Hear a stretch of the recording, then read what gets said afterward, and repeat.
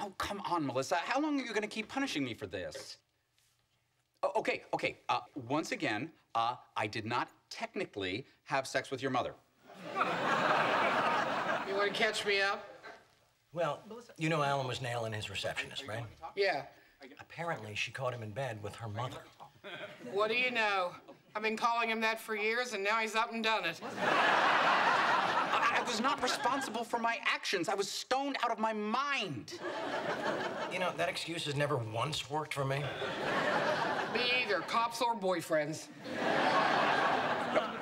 Hey, your mother put enough pot in that banana bread to treat every case of glaucoma in the San Fernando Valley. I have a recipe for macaroons, very similar. I was so high, I didn't even know who she was. We were just colors. I was red, she was blue. We were trying to make purple. Honey, my phone's dead. Could I borrow your cell? Sure, it's on the coffee table. Thanks. Are you gonna let me talk? Okay, so bottom line, I was drugged and molested by your mother, and I'm the bad guy. Man, how many times have I heard you make this phone call? Yeah, who'd have thought of the two of us, I'd be the one to end up in a healthy, stable relationship. Who is Rachel, and why is she sending you topless photos?